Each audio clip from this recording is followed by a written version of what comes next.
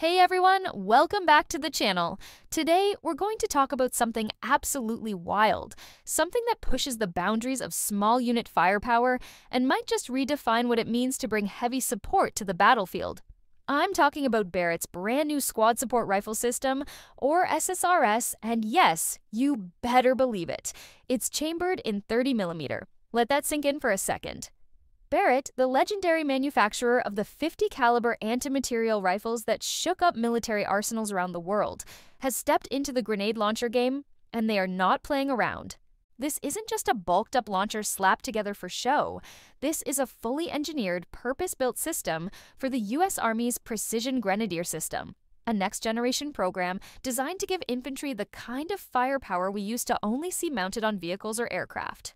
What Barrett has done here, in collaboration with a defense startup called Mars Inc., is nothing short of revolutionary. The SSRS fires 30mm grenades from a 5-round detachable box magazine, and get this, the entire system weighs just under 14 pounds. Now, for comparison, that's not much more than some of the old-school automatic grenade launchers' ammo boxes alone. But this baby, it's semi-automatic, shoulder-fired, magazine-fed, and compact, coming in at around 34 inches overall, with a 12-inch barrel.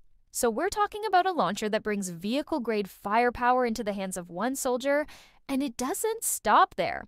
This thing is smart. It's equipped with the Vortex Optics XM157, an advanced fire control system with a built-in ballistic calculator, laser rangefinder, and programmable airburst capability. That means you can engage enemies behind cover, in trenches, or inside buildings, and the SSRS will calculate the exact detonation timing so your round explodes at just the right moment, in midair, behind walls, or even above their heads. It's basically a precision strike in a backpack-sized package. But here's the real kicker. It's not just about brute force. The SSRS was designed with modern warfare in mind, where urban environments, drones, and asymmetric threats dominate the battlefield. Barrett and Mars Inc. built this weapon to take on everything from enemy infantry in complex terrain to unmanned aerial systems. You can use high-explosive airburst rounds to neutralize cover, armor-piercing grenades for light vehicles, and anti-personnel rounds to clear out enemy positions. And because it's semi-automatic with a detachable magazine, you've got rapid follow-up capability that makes the old single-shot or pump-action launchers look like toys by comparison. Imagine being able to lay down multiple precision airburst grenades in a matter of seconds, all while maneuvering like a standard rifleman. That's a complete shift in how we think about grenade launchers. Now let's talk design. This isn't just some blocky hunk of metal slapped together for the show floor. Barrett took the time to make this thing ergonomic, rugged, and field-ready.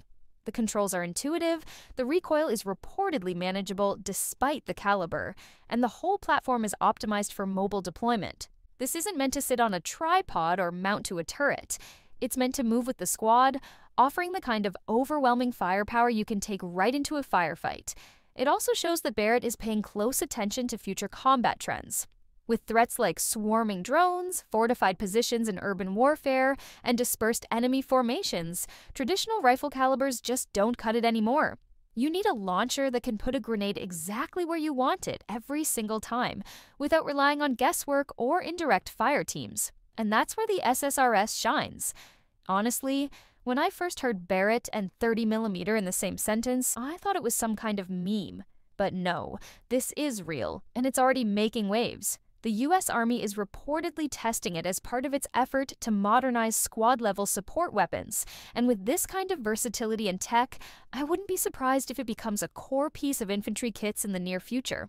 It gives small units their own portable artillery, combined with the precision of a sniper rifle and the flexibility of a modular weapon platform.